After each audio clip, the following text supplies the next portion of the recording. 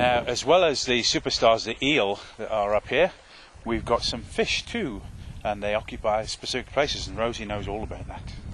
Yeah, well, we were lucky enough here to catch some common bullies in our traps. The majority of fish that you'll find in these small streams is the upland bully. Right. They have little spots on their cheeks. We just looked at these ones. They've got little, like, whiskers on their cheeks, or the spotting of the pigmentation appears to be like that. Now, that is primary differentiation, that it's easy to tell the difference, when you're looking at the two species.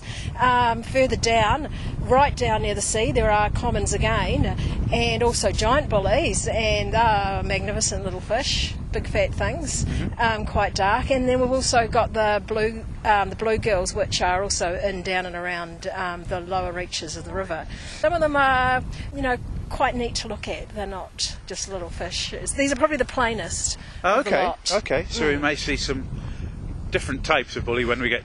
And they can get quite pigmented when they're breeding too. Oh, okay. You get different pigmentation on them. Here we've got a native species, but quite possibly a native out of its normal home range. They're up in here around the lakes and around in this outlet stream. Yeah.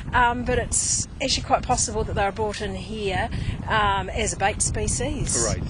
For fishing. So they're natives, but not necessarily where they should be. They should be much nearer the sea. Well, that's where you generally find common bullies, is down in How low about waters. we head downstream and see what we can find further downstream? Yeah, let's go and have a look in a nice running stream rather than more of this still water. We'll find different fish altogether there. Lovely. Yeah. Let's do it.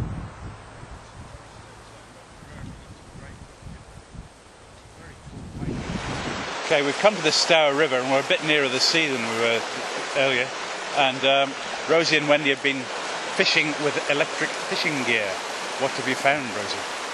Yeah, well, here we've got a couple of upland bullies in contrast to the common bullies that we saw before.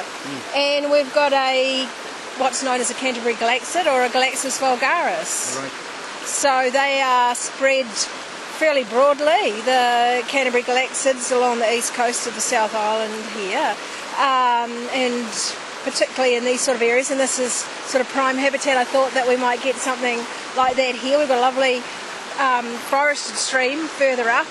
It's obviously got good velocity, so it's got lots of lovely aerated, fresh, clean water, and these big boulders providing refuge and habitat.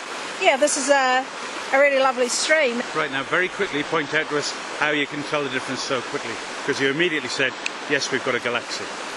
Yeah. So the Galaxus are named after the fact that they've got lots of little spots on their bodies, and whoever first sort of thought of naming them thought that they look like lots of little stars, so therefore hence they're called Galaxids. There are about 20 species of Galaxid. The Canterbury is a non-migratory, so it's spawning locally and completes its life cycle locally, whereas a number of them are travelling down to the sea. Okay. And spawning back in, just like the eel, although not spawning so far off as the eel does, but still they undergo that part of their life cycle, which means that for important habitat all the way from here to the sea is important for maintaining them. That connection we talked about this morning for the eels. Yeah. Indeed. Well, a very successful day's fishing. Very well done, Rosie. Yeah. Yeah.